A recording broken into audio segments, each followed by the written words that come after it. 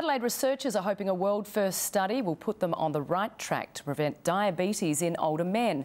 In a multi-million-dollar trial, they're injecting participants with testosterone to try to stave off the disease.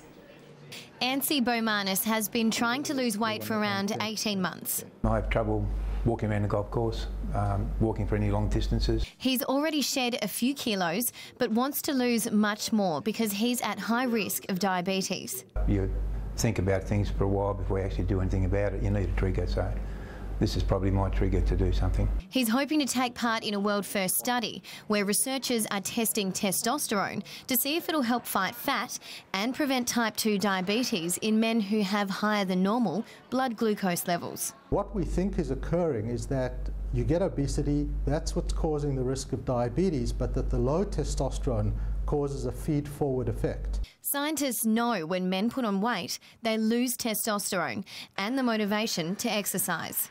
People find it difficult to comply with a lifestyle program, and it doesn't always help everybody to the extent that we would like.